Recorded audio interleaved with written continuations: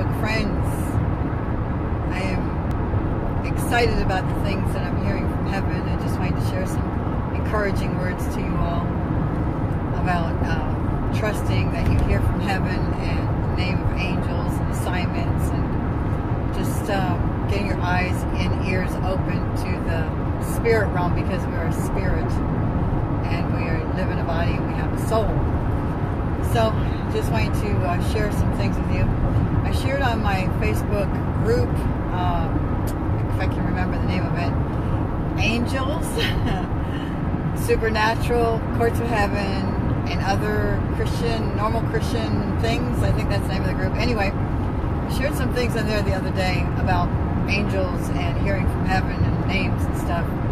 And one of the things that I shared is that sometimes when you need direction, or when you think you see an angel in the sky, or think you see something, you can ask them. I'm just laughing because there's a big smiley face angel right here with perfect round eyes.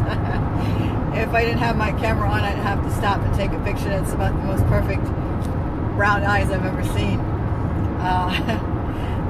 It's so funny, looks so perfect.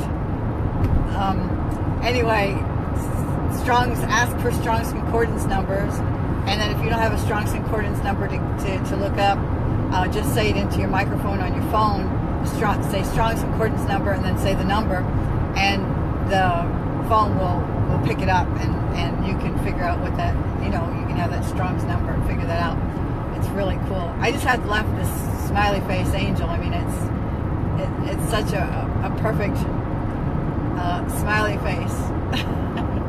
And so big. Anyway, you have to begin to trust that you hear from heaven, that when you ask something, that the answer you get back is not your imagination, it's from heaven. We are taught that our imagination is bad and we're just imagining it, but the imagination is really the key, or the connection to the spirit realm. And so as we are children, our imagination, we really perceive and see into the spirit realm.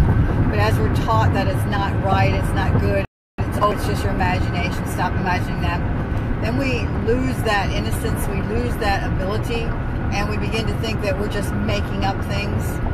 And so we lose that connection.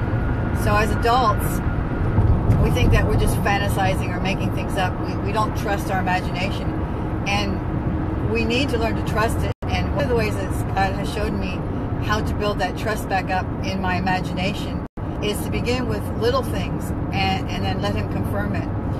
Like Kenneth Copeland said, that he didn't believe to be healed of some sickness or disease or raise the dead. First he believed God for a pair of socks. And when he got the pair of socks, then he believed for something else. And it's kind of like that with engaging heaven, experiencing the supernatural and the spirit realm through your imagination. You have to be consistent. You have to begin to trust it. You have to start small and grow bigger.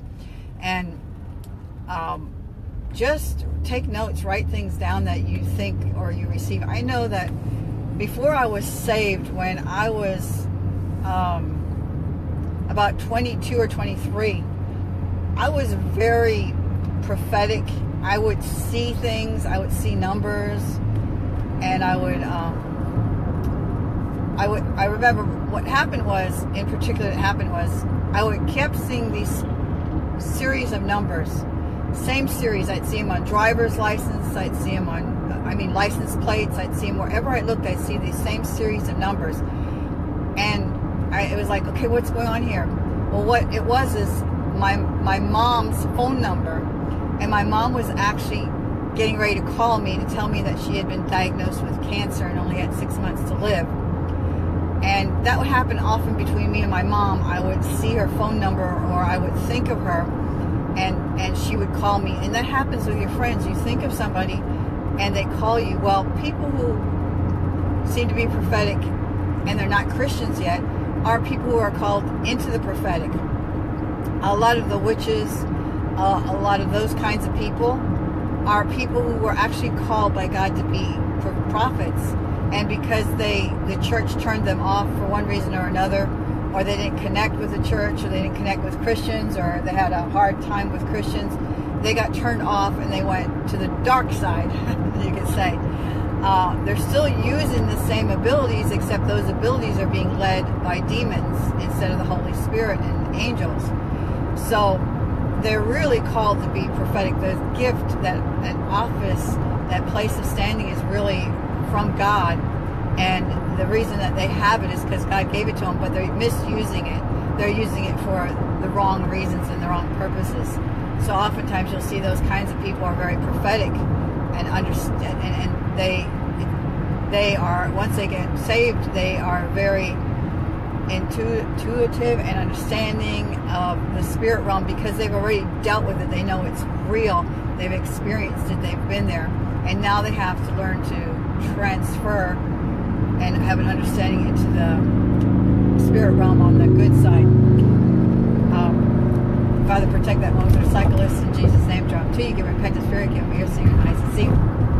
Put laborers in his path to give him gospel message in a way he can understand. In Jesus' name, amen.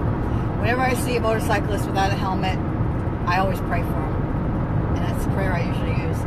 Anyway, so that's one of the ways that you begin to understand. You just start to ask questions, and when you get answers, you write them down. You do research. You can ask God, what's Strong's number? If you're going through a situation, God, give me a Strong's number. Whatever comes to mind, look up that Strong's number and find out what it means and kind of get a little bit of understanding that way. Whenever I see a host in heaven, I ask its name, and some of the names are so crazy. It's like, oh my word, I had to make that up. That is like so stupid. But when I look it up, the meaning is awesome. It just confirms it. Like just now, before I talked to you guys, I took a picture of this big, huge host, and it just kind of looked kind of creepy. And so I said, it was just like standing out there in my face, really big. And so I said, so what's your name? And it said, my name is Masked Raider. And I said, okay. I said, that's got to be my imagination, Masked Raider. And so I said, okay, I'm going to look it up. The first thing that came up was a movie. I said, well, that's not it. It's got to be something else. So I kept looking it up, and I asked it, what is your job? And he said his job was to be masked and hidden and observe among the enemy's camp what their assignments were. So he was masked. I guess he was looking like them, fitting into their group of demons, so that he could deceive them, and so he could see what their assignments were, who was given what assignments. And so I thought that was really cool. And just a few minutes before that, when I came out of my driveway, I saw this humongous, beautiful, detailed face. I mean, I had left. I got out my camera. It was really strange. This is the first time I experienced this. The face was so beautiful and so detailed. I saw it immediately. But at the same time, it was very obscure. It was very hidden. I could see it clearly, but at the same time, I couldn't. I never experienced that before. And so I said, okay, what's your name? And he said, August. I said, oh, okay. I know I made that up because August is just around the corner, August, And I looked it up. And what August means, I have it in the Facebook group. It says to inspire, to I forgot. I don't have no I'm gonna have to go through my toll. I don't have no money on me. Hang on. I gotta get my money here, or either go through the toll. Anyway, August meant something really cool. It meant inspire, an encourager of a supreme being, of a supernatural being. I'm glad the car in front of me has stopped so I can get my money here. Okay, sorry about that. I have to pay an 80-cent toll. Let me count this. 50, 60, 70, 85. All right, he's moving, so I'm not holding up the line. I have to pay an 85-cent toll twice a day to go skating. Okay, so sometimes it doesn't even register it. All right, now I'm ready to go. Okay, so August meant to inspire or motivate people, to admire a supreme being. I thought, wow, you know, he's there to inspire us to love on God. I thought, man, I couldn't even make up this stuff. It's so crazy. And so I want to encourage you, when you ask God a question, don't discount the first thing that pops into your mind. Don't say, oh, it's just my imagination. Oh, it's just you. You have nothing to lose if it is your imagination, and everything to gain if you begin to trust your imagination. You begin to engage the supernatural. You begin to trust that you're hearing from God and being led of the Holy Spirit. Because you got to remember, the job of the Holy Spirit is to reveal all truths to you. He's your helper. So he wants you to succeed. He wants you to have an understanding of who you are, and you are a spirit being who lives in a physical body and has a soul. And the spirit realm should be as natural to us as the physical realm. And so just being encouraged and motivated and inspired. If you see colors or smells, twice I've tasted in the spirit realm, and that's really cool. And I've smelled in the spirit realm quite a lot lately. Sometimes good, sometimes bad. Every once in a while I smell this old lady perfume, and I hate old lady perfume. I just hate it. It's so, you know, some of these old ladies, they wear this perfume and it's so strong, and it doesn't even smell good. It just smells like old lady perfume, and I hate that smell. And every once in a while I smell that, and to me it almost hurts my head. It's such a powerful smell, and I'm not sure what that smell means or what it is yet, but I've smelled other things in the spirit realm, and it's really awesome when you smell in the spirit realm and taste in the spirit realm. It's different because it's like you have an understanding that it's a spirit realm, but at the same time you taste it. I guess it's the best way to describe smelling and tasting in the spirit realm is when you smell fresh baked bread. You can taste it even though you're not eating it, and it's kind of like that in the spirit realm.